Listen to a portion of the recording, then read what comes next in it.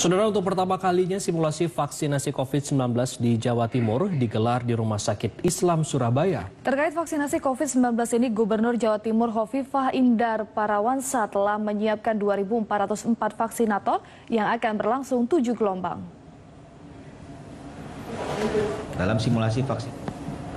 Dalam simulasi vaksinasi Covid-19 di Rumah Sakit Islam Surabaya ini, Gubernur Jawa Timur Hovifah Indar Parawansa hadir dan didampingi tim gugus tugas Covid-19.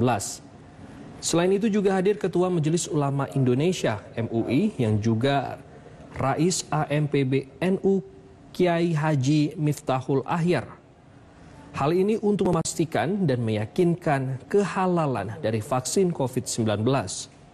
Gubernur Jawa Timur Hovifah Indar Parawansa menegaskan untuk program vaksinasi Covid-19 ini pihaknya telah menyiapkan 2.404 vaksinator dan akan berlangsung 7 gelombang. Semua yang terlibat dalam proses vaksinasi Covid-19 ini telah memiliki sertifikat.